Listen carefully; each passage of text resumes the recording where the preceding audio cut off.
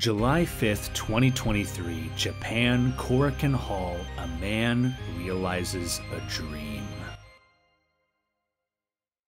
I need to summarize Eddie Kingston in a paragraph before telling his story in AEW and what led up to that night in Japan, and all of that is difficult, so I'm just gonna speak to how I see this guy. Eddie Kingston is, to me, real. He does not look like how you might imagine a professional wrestler to look. He is imperfect, he has anxiety, he is open about his mental health and the constant battle it is to maintain it. He has suffered through his life, yet he speaks from the heart with fighting spirit, and he is, next to Hangman Adam Page, the most relatable wrestler for a lot of fans. He isn't perfect. He's himself, and goddamn, Eddie wouldn't want to hear it, but on the microphone and in the ring, he is great. In talking about Eddie, you could start with his 20-plus year career prior to signing with AEW, but for now we need to look to the summer of 2020. In a promo, he casually mentions AEW's TNT Title Open Challenge, calling out then champion Cody Rhodes. Eddie gets invited to AEW for a one-off to fight Cody Rhodes, but his only response to what would become his tryout match that will land him the greatest success of his professional career is, how much does it pay?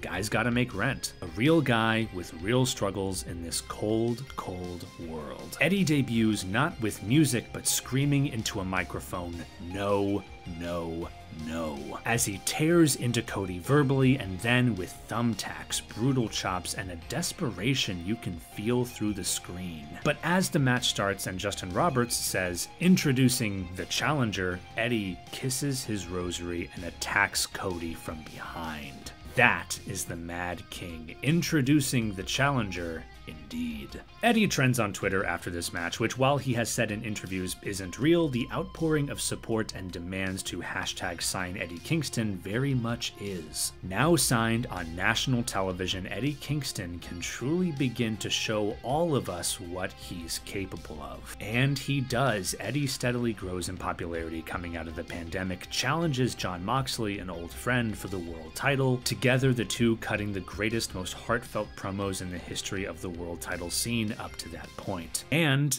he loses. And Eddie keeps losing, despite a fantastic performance against CM Punk, where... This is a moment I need to dwell on because it means a lot to me. At the start of the match, CM Punk blusters down to the ring, Eddie staring a hole through this supposedly much bigger star. CM Punk, in new gear with a fresh cut right before the bell, turns briefly for just one moment to the referee, and Eddie looks at the man who has called him on national television a bum, dismissed his entire existence, and he sees 1 second of weakness, and... And that may be a saving grace for CM Punk.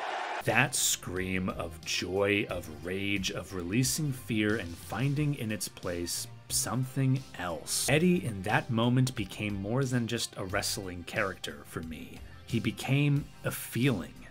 Inspiration. I think about that scream every time I see Eddie, and I can't help but smile at this moment, at someone in the right place at the right time doing what he loves. Eddie loses that match. A few months later against Chris Jericho, Eddie, still on a losing streak, is confronted by yet another seemingly bigger star claiming he cannot win the big one. And now we need to take a moment to discuss Eddie Kingston and his admiration for Japanese professional wrestling. Eddie's dream as a wrestler seemed to never be to main event in WWE, but to make it in Japan, a place whose wrestling saved him, kept him hooked on the magic of strong style, old school, all Japan pro wrestling. And it's that young man watching his heroes that Eddie calls upon to fight Y2J himself. Chops in the corner from Kenta Kobashi, a spinning back fist Uriken from Aja Kong, and finally he taps out the first undisputed champion and first AEW world champion Chris Jericho with a stretch plum